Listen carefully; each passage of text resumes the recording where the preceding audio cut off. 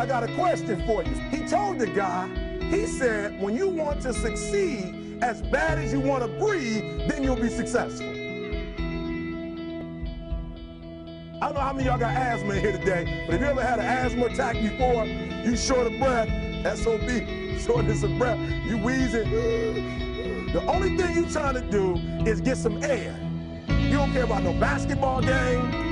You don't care what's on TV. You don't care about nobody calling you. You don't care about a party.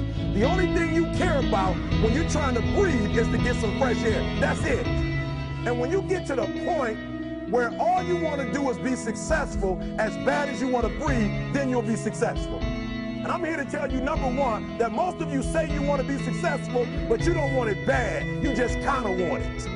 You don't want it badder than you want to party. You don't want it as much as you want to be cool.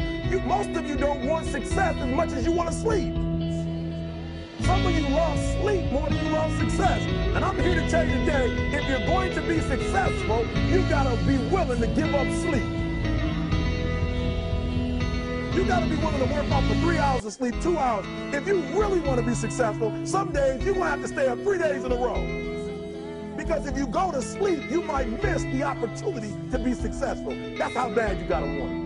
You got to go days without, listen to me, you got to want to be successful so bad that you forget to eat.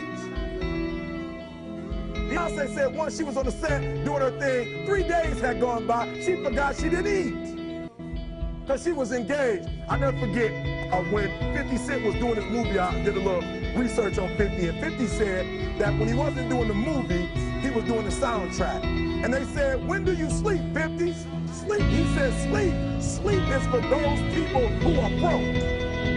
I don't sleep.